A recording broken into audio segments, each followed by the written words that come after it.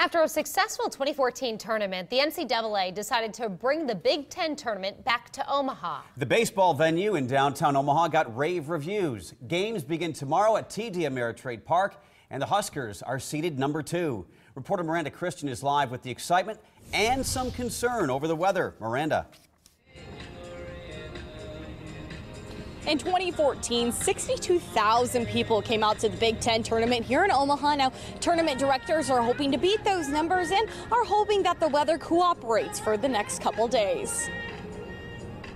TD Ameritrade Park is ready to host thousands of fans coming to watch the Big Ten baseball tournament. The big crowds mean money for the area. The economic impact is great for our community because all of these fans come from different places. They stay in the hotels, they eat in the restaurants, they shop in our stores. And with Nebraska sealing the number 2 seed, the Sea of Red is bound to fill the stadium. Nebraska is playing really well right now.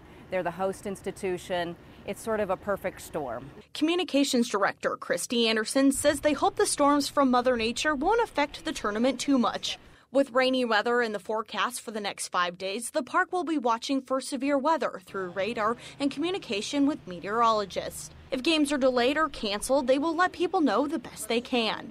And then we'll communicate it out as quickly as we can through the websites, through local media, through social media, just to give people as much advance warning that there's a change as possible. The big crowds will get another surprise at the concession stands, beer and wine sales. It's sort of a trial run for our staff to get ready for the pilot program that the NCAA has put in place for the College World Series.